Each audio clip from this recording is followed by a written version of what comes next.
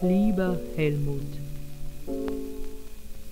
denk nur heut in der Nacht bin ich plötzlich aufgewacht und ich schreibe dir, weil ich weiß, dass du wartest. Nun zerreiß meine Zeilen nicht, wenn ich dich um was bitte. Doch Moment, ich fahre gleich fort. Ich höre leise Tritte.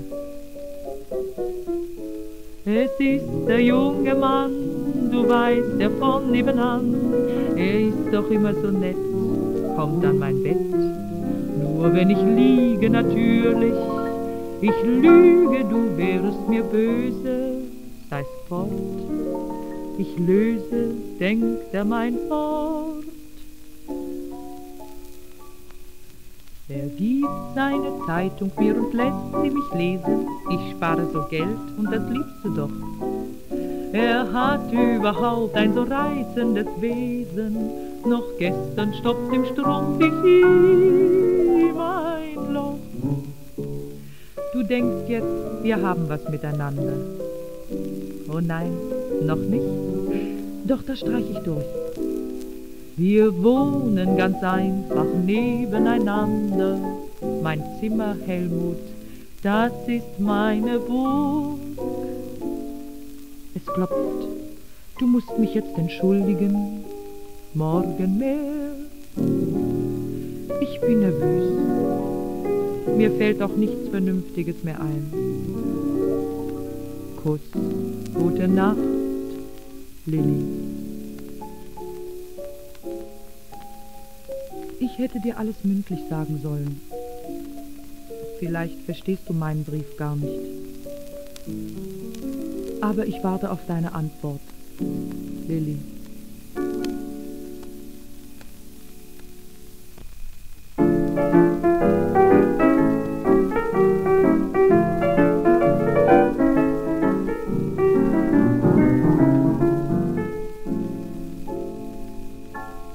Ein Wartezimmer ist das ganze Leben.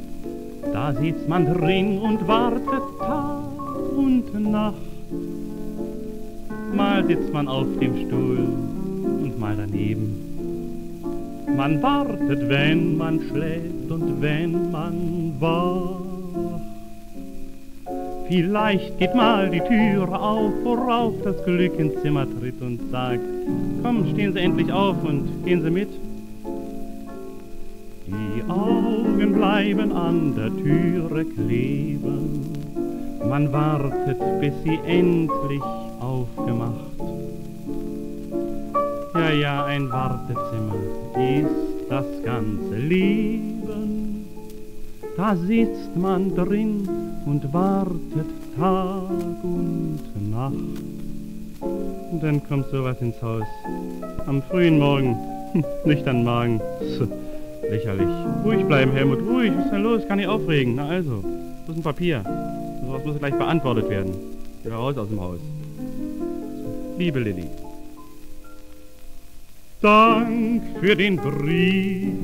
Ich hab ihn nicht zerrissen, weil es das Letzte war und mich tief erschüttert hat, musst du wissen. Die Burg ist sicher längst gefallen und mein Burgfräulein, ja, das sitzt am Kamin und lässt sich von jungen Zimmervasallen von den müden Beinchen die Schüchen abziehen. Die Strümpfe, die du mir ja niemals gestopft hast, die Hosen, die du nur im Schaltjahr geklopft hast, ach, sie sind sehr beleidigt. Doch ich halte es aus. Wenn wir auch vereidigt, ich lass dich heraus aus unserem Vertrag, weil ich nicht mehr mag. Du brauchst mir nicht zu schreiben, es hat keinen Zweck. Ich kann hier nicht bleiben, bin weg. Dem Zimmermann von nebenan kannst du noch sagen, er kann mich Da da da da da. Man lernt nie aus. Servus, dein Helmut.